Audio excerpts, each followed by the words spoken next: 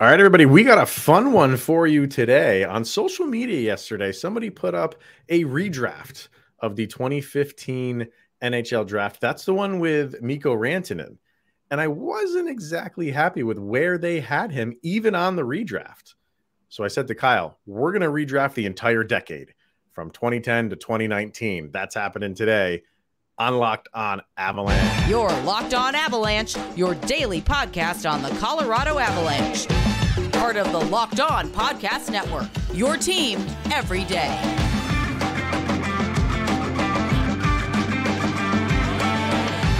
All right, everybody, welcome to the Locked On Avalanche podcast. We're part of the Locked On Podcast Network, your team every day. I'm your host, Chris Maselli. With me, as always, Mr. Shaggy Von Doom, Kyle Sullivan.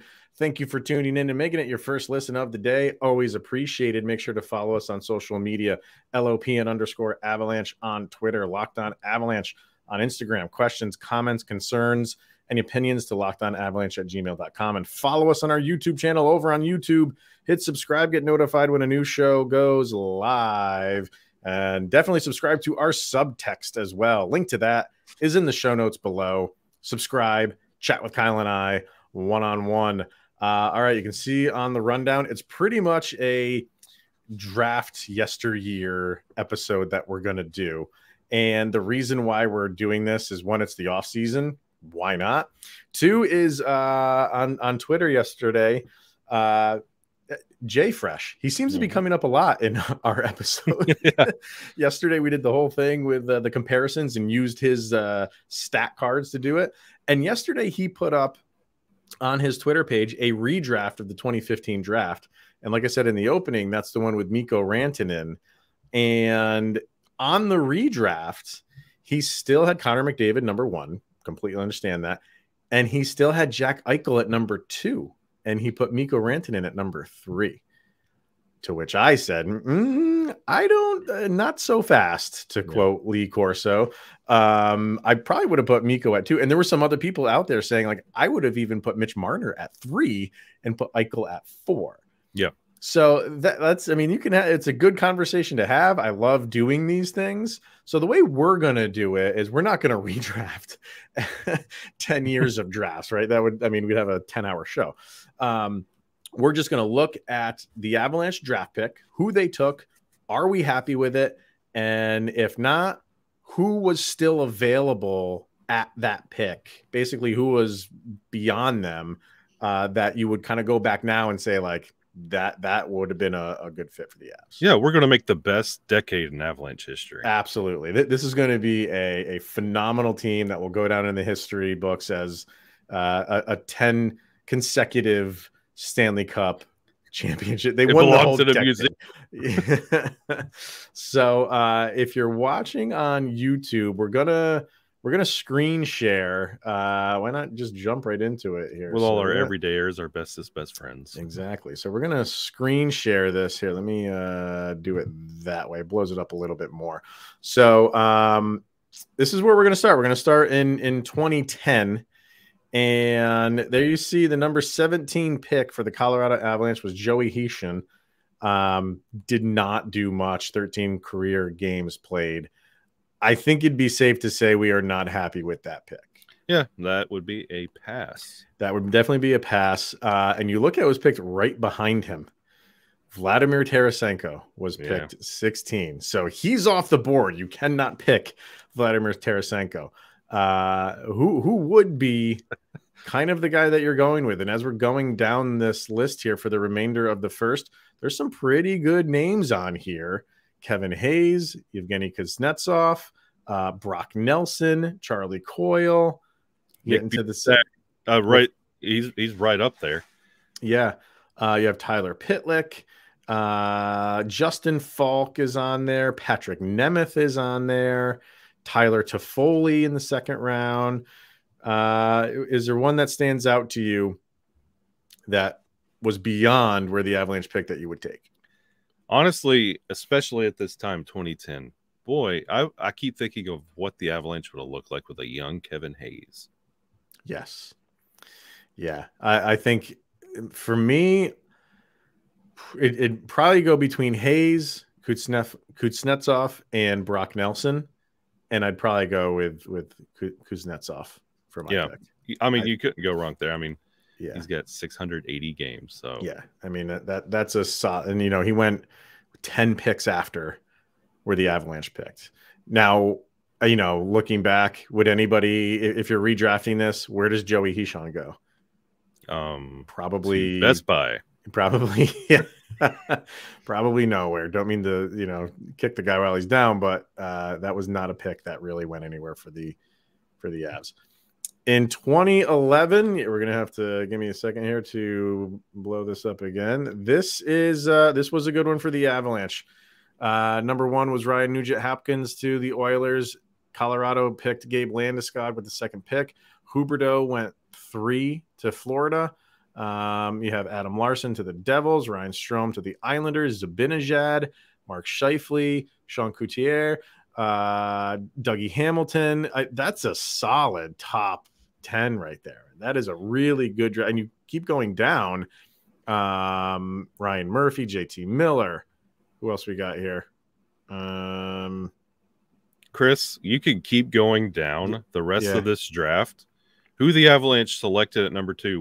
We're here making the best Avalanche decade. Yeah, but none of that would even be possible if the Avalanche did not make that number 2 pick. No, that one you are making that pick 10 times out of 10. Yes, absolutely. There's Brandon Saad in there in the second round. And Matt Nieto. There's Matt Nieto there in the second round. My boy. There's William Karlsson. So it's a really solid, good draft. Yeah, the Avalanche do not do anything other than pick Gabe Landeskog again.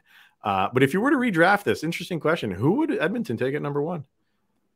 I mean, they would probably flirt with Landeskog or Huberdeau. Huberdeau, I would think. Yeah, I think Landeskog is perfect right where he is. But you probably are flipping. I don't want to say flipping as the Nugent Hopkins is going to 3.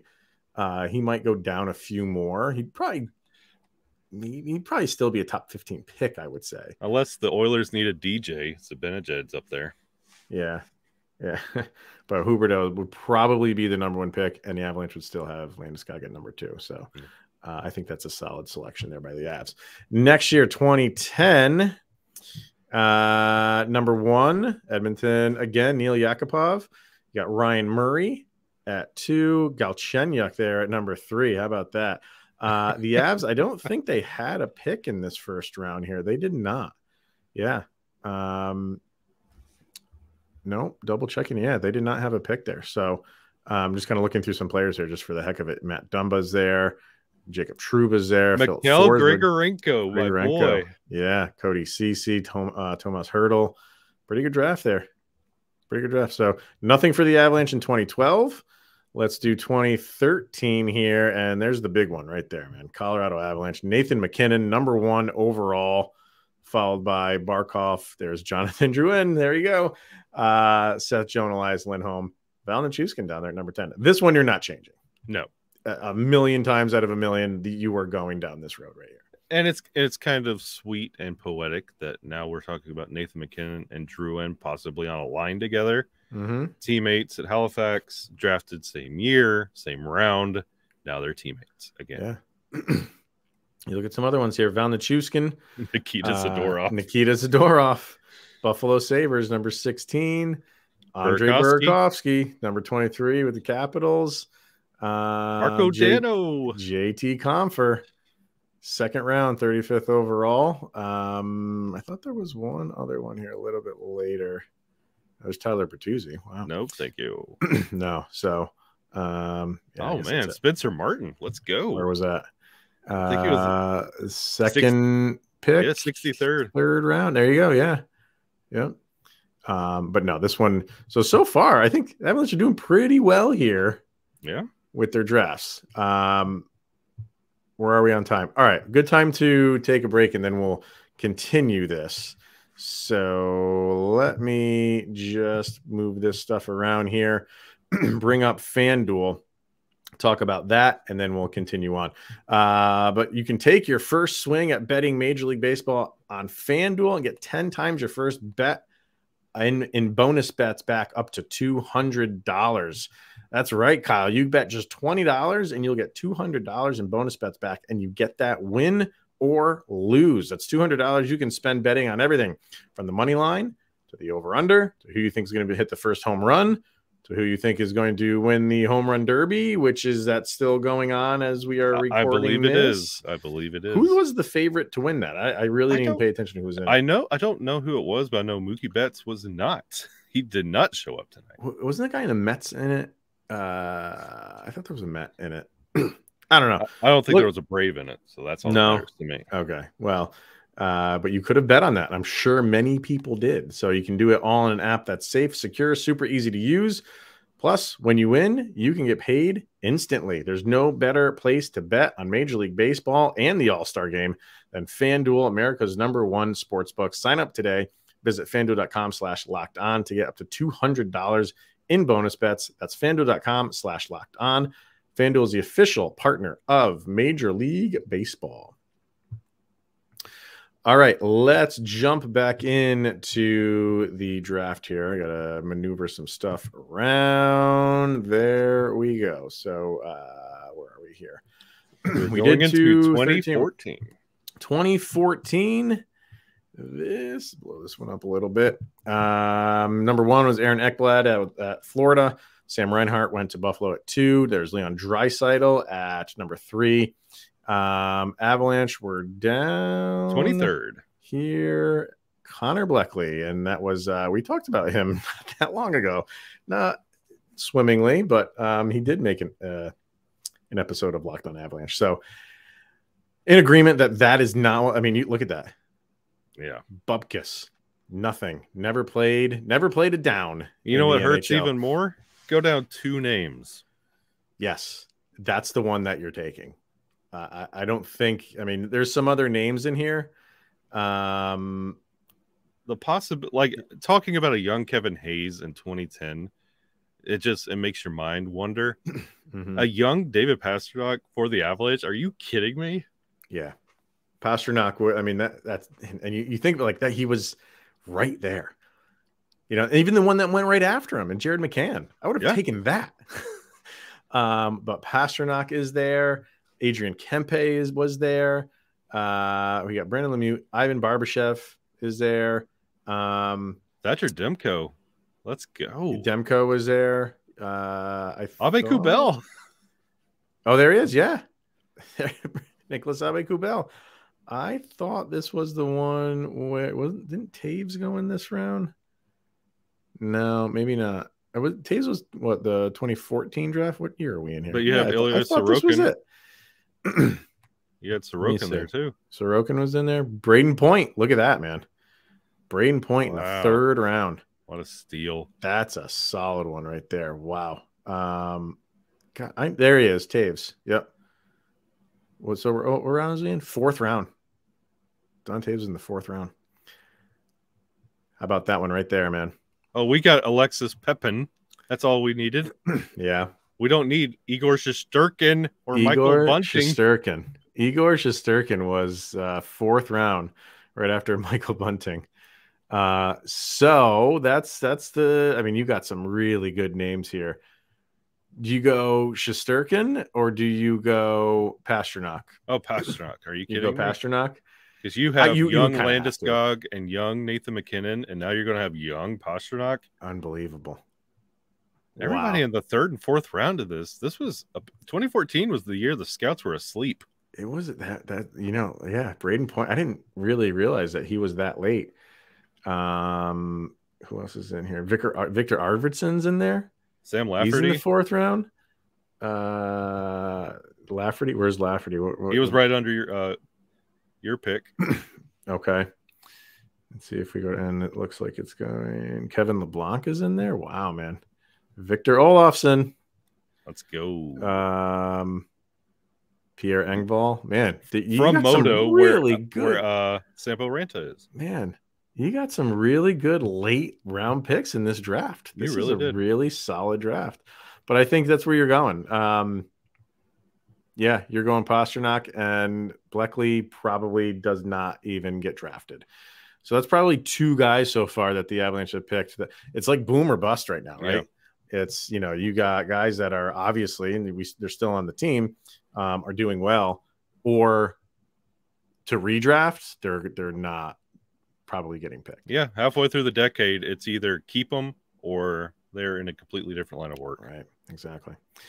Moving on to 2015, that's this is the one that kind of started this whole discussion between Kyle and I. Like I said, you got Connor McDavid at number 1, no brainer. Jack Eichel was 2, Dylan Strome was 3 to Arizona, Mitch Marner 4 to the Maple Leafs. Down and down you go, and there's Mikko Rantanen at 10. So this is going to be a fun one because the Avalanche don't change that pick, right? The Avalanche take Mikko Rantanen. So if with this one we'll do it. We'll talk about if you're redrafting, because I said I didn't like that he was still number 3, and if he was number 3, he would have went to Arizona. He's not going to unseat Connor McDavid, right? That's not going to happen. But I would say he goes next. Yes, don't you think so? It'd be McDavid, Rantanen, Mitch Marner, and then Jack Eichel. Yeah, I mean, Eichel would probably be 4, and that's not bad. I just feel like now that, you can throw that Eichel is a cup winner as well. But so they both have that. Mikko, his stats are better than Jack Eichel's, and partly that is because Eichel has been hurt a lot. Mikko really hasn't. I mean, he's missed games here and there, but he's never really missed as much time as Eichel has, and he's played his entire career with one team. Yep. So, I kind of feel like you'd put him up there at number 2. Yep. And this is another good draft here. Let's see. You got Jake DeBrusk there, Matthew Barzal, and Kyle Connor. And it's fun. We're doing this and looking at who the Avalanche might have missed. But in this draft, I could imagine the Locked On other NHL Network shows looking at this draft saying, why did we not, how did you not see this in Mikko Rantanen? Right. Absolutely. And we've said it before. The Florida Panthers are not too happy with Colorado Avalanche because they got Mikko, and then Florida picked right after them. They got Landeskog, and Florida picked right after them. And same thing with Nathan MacKinnon, and they picked right after. So those 3 guys. Sorry, Armando. He knows it full well too. So I think this is a no-brainer that the Avalanche would definitely keep Mikko Rantanen. But imagine if he did go 2 and he went to Buffalo instead of Jack Eichel. Where EJ is. Yep. They'd be teammates this year for the first time ever. That's so weird. Yeah. 2016, that is year Austin Matthews went number 1. Patrick Laine. Never heard of him. Patrick Laine, number 2 to Winnipeg. Pierre-Luc Dubois to the Blue Jackets. There's Puljujärvi. He's available if you want him. He went number 4 to the Oilers. Then you have Tkachuk there at 6. Sergachev. And the Avalanche went with Tyson Jost at number 10. You're redrafting. You are not going to take Tyson Jost. Especially when you see who's at 14. 14, Charlie McAvoy. But go a few more down, man. Jacob Chychrun. Oh, boy. I take Jacob Chychrun. Who else we got? Hey, look at that. My boy. Riley Tufte. Even Tage Thompson. Sam Steele at 26. Sam Steele. There was, let's see who's in the second round. You got Jordan Kyrou, Alex DeBrincat. Who else is it? Sammy G right there. Second round, Carter Hart, Ryan Lindgren. Taylor Radish. That's not, I mean, he's not bad. Right, how about that one? Adam Fox. Wow. Adam Fox. Wow. Who would you take? We're redrafting here. You're not going to take Tyson Jost. Who's your guy? I think I still would go with McAvoy. Would you really? He's over someone like Adam Fox? Yes. No way. No. Come on. Kyle, I'm going to give you a moment to rethink this and make another selection. You get to redraft. I'm curious to hear what everybody thinks. If you had choice between the two, would you take Adam Fox or McAvoy? Because I think McAvoy is such a unit. And again, we're talking, you have the big 3 already established in Colorado at this point. Right. McAvoy would be just an absolute unit with this team. Imagine having Cale Makar and Adam Fox together. We're talking, we're talking Cale Makar and Devon Taves as the best combo. That nobody would touch that. Yeah, that would be nobody would touch that. And the funny thing is, I didn't even know Fox went that late. I don't either. Click on it. Yeah, he was. Wow, third round, 66 overall. I honestly was not aware of that. So, man, but it's tough. I would either, my three would be Fox, Tage Thompson, and Jacob Chychrun. Chychrun, I feel, is just kind of fallen off. I think the shine has worn off a little bit on Chychrun. Very much so. For me. But I probably would go Adam Fox. I would dip into the third round and go take Adam Fox for a defenseman. See, you would be scrutinized for stretching so far. Yeah, I know. But McAvoy, you'd look like a genius. And do you think where would Tyson Jost go? This is kind of like the first guy that probably would still get drafted. He'd probably go, honestly, with that hype coming in. He would probably hit the bottom of the first round, if not early second round. I mean, it's not like he's looking for another career. He was not bad coming in. Yeah. I mean, yeah, he'd probably go. Yeah. No, I don't think he'd get out of the second round. I think he'd go somewhere in the second round still, because he still has value to teams. So yeah, that's an interesting one. 2017, a couple more to go here. For those keeping score at home, you know where this is. Yeah, this is be another interesting one. Could you imagine? Okay, now looking at 2017 and the sales pitch that you had, like back-to-back years, they're putting, it's not Ball Arena, it's Joe Sakic Arena. If you get Adam Fox and Cale Makar in back-to-back years, come on. Yeah. Yeah, so the Avs got Makar with the 4th overall pick, and that's the one where, all the odds were in their favor to get the number 1 overall pick. They couldn't do worse than 4, and that's exactly what they got in 4. So when it happened, you were like, come on, like what else could go wrong for the Avalanche? It's the worst possible situation, and they got the best defenseman on the planet right now. So it worked in their favor. You redraft this thing, Cale Makar is number 1, no ifs, ands, or buts about it. Nico Hischier went 1 to the Devils, Nolan Patrick. And that was kind of a upset too, because Patrick really was kind of like the consensus number 1. And fell on draft day. Yeah, so he kind of fell, air quotes, to the Flyers at number 2. And then Miro Heiskanen went number 3 to Dallas. So let's say we'll redraft this thing. Cale Makar goes number 1 to the Devils. Who do the Avalanche go with at number 4? I wouldn't mind Hischier. Like as a he's vested interest in the Devils. Like that pick right there for the Devils, that is their Gabriel Landeskog. Mm-hmm. So it would be nice to have him as well. But at the time, like that Nolan Patrick hype was high, and I've always wondered what he would have looked like in an Avalanche sweater with that team. You wonder if things would have been how things would have gone differently. Maybe you don't really know. Who knows? I don't know, man. Makar's gone at number 1. Elias Pettersson at number 5. Maybe you go that route. Who else is on here? Let's Tyler see. Yamamoto. How about, you can go get a goalie. I don't know if you take a goalie at number 4, but Jake Ottinger is there. Yamamoto? No, not at number 4. No, that would have been way too high. You go get Shane Bowers or Connor Timmins. Go get him. Or either or. Who else is on here that really stands out? Nobody really jumping off the page. So it's a very top-heavy draft, it looks like here. Yeah, because you could see the games of service for these players dwindling the deeper very low. Very low. So in that world where Cale Makar is gone, I'd probably go Pettersson. It's not a bad idea. Yeah. I'm still fond of Hischier.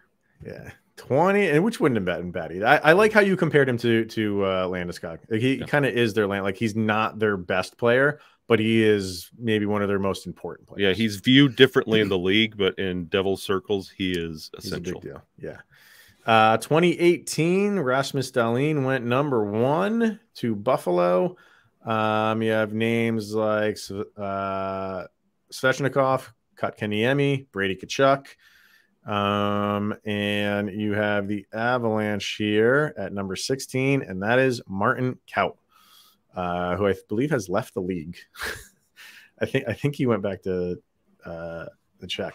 I believe he went back there. That's fine with me. Yeah. So you're not redrafting him at 16. Some of the names below him.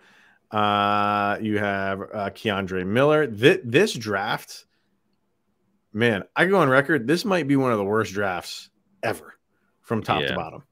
Because once you get out of even in the first round, like, yeah, I know this is not that long ago, so you're not going to have like real gaudy stats, but you don't really have anybody that does. You know, Quinn Hughes might be your best player in this draft at number 7. Well, you got Brady Tkachuk there too. But I mean, you go down this list. If you're watching on YouTube, just I'm scrolling through. Once you start getting past like the second round, there's a lot of blank pages here and a lot of blank fields because guys just you didn't get those late round draft picks that really panned out. What are you talking about late round? Look, we were just talking about the Avalanche picking Martin Kaut at 16, first round, 16. That's behind Joel Farabee, Noah Dobson, Oliver Wahlstrom, Evan Bouchard at 5th. Like that's the 10th pick. Like these are nothing. No, this is that's why when I looked at this before we started, I'm like, man, am I taking Keandre Miller? I probably am. I do like. Well, I like Merkley's game, but Keandre Miller is a lot better player, and Rasmus Sandin would have been nice on the D to go along with a fresh Cale Makar, and they had Ryan Merkley, and they chose not to sign him to a restricted free agent contract. So, man, Alexander Romanov, maybe. Good luck. Ryan good luck McLeod, finding maybe? anything. This is a tough one. This is the one where it's like what you're giving up is okay, like fine in Martin Kaut, but what you're getting is just kind of like a role player. Yeah, this is why you don't let Dallas have a draft. Is that where this one was? Yeah. That's funny. All right. And finally, the 2019 draft. This is the last one we're going to do. This is with Jack Hughes at number 1, Capo Caco at number 2, Kirby Dach number 3, Colorado Avalanche number 4, Bo Byram. How about this, man? Redrafting? Are you taking Bo Byram again? I'm taking Bo Byram again, and I think all 4 teams keep exactly who they picked. I don't think the Blackhawks go with Kirby Dach for some reason. I mean, well, they've gotten rid of him already, but I don't know. I'm surprised that you would keep Bo Byram here. And why am I surprised you would do that? Because my boy's on here. Exactly. But I can't think selfishly. I know Bo Byram, what he means to this team. Yeah. Zegras would be just another, like, I love Zegras and everything he does, but he would just be another Avalanche player. I love, you know me, like I love Bo Byram, and I think I was kind of saying like, hey, I'd give the guy a 7-year contract. I wouldn't bridge him. I have faith in him that, you know, give him a 7-year deal, he will live up to that. I get why they didn't do that, but I you know, he's had a lot of injuries. I get it. I still think he could be one of the most important players on this team. Absolutely love the guy. If it's a redraft, I probably lean towards taking him again. But if you're going defense, look who's 2 picks later. Oh, let me get this out of there. Mo Seider. Mo Seider's 2 picks after that, and he's had a great year or great career up until now. Almost double the amount of games as Bo Byram. Yeah, close to it. Yeah. And at 13, probably my favorite goalie that nobody really likes to talk about anymore. I was so high on Spencer Knight coming into the league. I would have given up 3 toes to have Spencer Knight. Like to pass that up and like have some goalie stability going into that bubble would have been incredible. But I'm okay with Bo Byram. I'm fine with Bo Byram, but I'm thinking twice because, you know, like I said, if you want to go D, there's Mo Seider. And we're not done in this draft because in 16 you took Alex Newhook.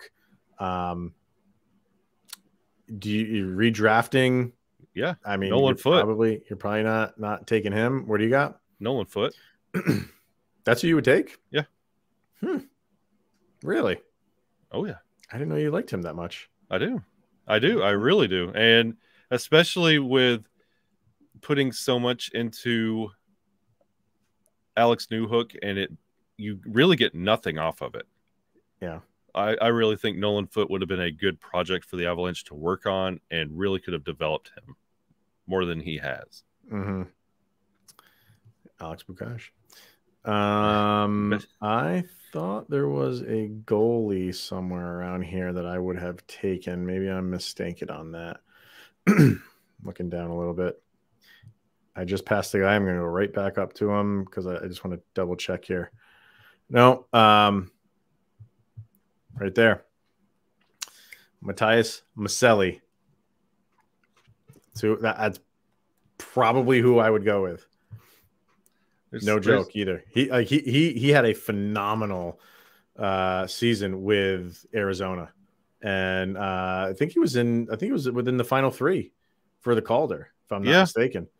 And he's got my last name spelled differently, so why would I not want him? But in all seriousness, like he probably, I mean, he's round 4, number 98. Yeah, you redraft this, he's going in the first round, no doubt about it. Would it be a little bit of stretch at 16? I don't know. He had a really good first year. So, and you go through these names, there's some good names in here, but man, him in the 4th round, I'd take that. I would too. I'd definitely take that. I really would too. Yeah. So I'd probably go Matthias Maselli. And not just because it has your name. And I think they pronounce him Michelli. It might be Michelli's, but there's not too many Sullivans or Von Dooms. I have 2 names, and I can't even find a namesake in the league. Oh, that's great. So that's the decade overall. Not bad for the Avalanche in the decade. What would you think the steal would be of all of those guys? Who do you think the steal is of the decade of draft picks for the Avs? Honestly, it's twofold. It's bookends, honestly. Gabe Landeskog or Cale Makar. Yeah, it's weird saying like a steal at number 4, but he is. Yeah. As amazing as he is, like, yeah, that can be considered a steal. I would say either Cale Makar or Mikko Rantanen. Mikko Rantanen at 10. At 10, you're very correct. You're looking at that right now. Like that is an absolute steal. So those 2 guys, I would say, would be your steals. And as far as grading, I'd say this is a flat B. Man, I don't know. I know, like I said, it was either boom or bust, but the booms are huge. Yep. Gabe Landeskog, Mikko Rantanen, Cale Makar, Nathan MacKinnon. And see, and you froze up there, and I'll make this point while you're regaining. Like you mentioned, they're either boom or bust. The Avalanche were able to capitalize. Yeah, and they were able to capitalize off the busts, package them up, and improve off the busts. So it's not like some of them. Yeah, they didn't go down with the ship on those busts. Right. I mean, the Connor Bleackleys of the world didn't really give you much, but I don't know, man. I would. You can't give them like an A+ because not all of them were home runs. But the ones that were home runs they're becoming like all-timers in the world of the Avalanche world. So that's why I would kind of give them an A-. And it's because you have guys like Cale Makar and Mikko Rantanen and Nathan MacKinnon alone. And then you add in Gabe Landeskog and his production, what he means to the team. It's just, you're going to be talking about these guys forever in Avalanche world. So I'd give him an A- for that. They drafted line 1 this past decade. Yeah. And I like those picks.